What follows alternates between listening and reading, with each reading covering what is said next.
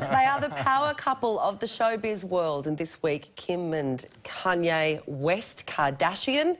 The circus has come to town, but another member of the Kardashian clan with a flair for fashion is right here. Please welcome Christine Kardashian. Wow!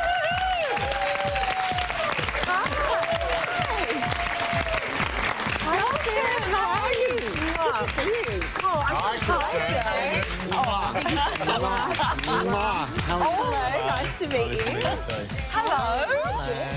Nice to see you. Nice to see you. Christine, but before we start, you can't be a real Kardashian, because if you're a real Kardashian, you would have spelt Christine with a K. Well, originally my mum was going to call me Christine with a K, but she was a bit worried about a confusion with Christina, so she thought I'll put a CH.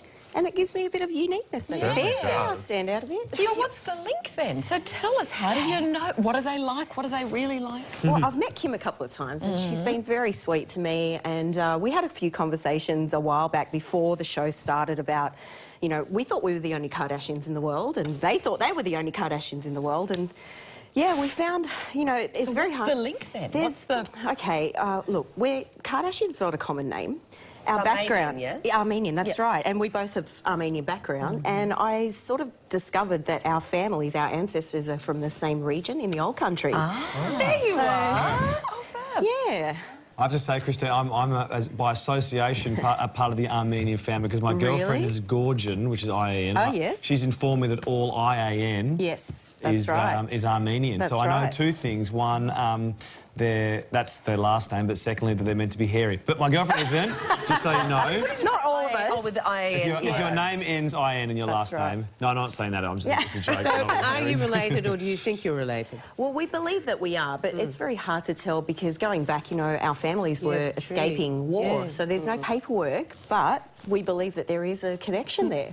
And with that surname, do you get good seats in restaurants and upgrades and all those sorts of things? Well, I'll tell you a funny story. There was one time I was buying some shoes and they were on sale. Then I took out my card to pay for it and she noticed my name, and we got into a bit of a banter about the whole Kardashian thing and are you related? Of course, that's the first question.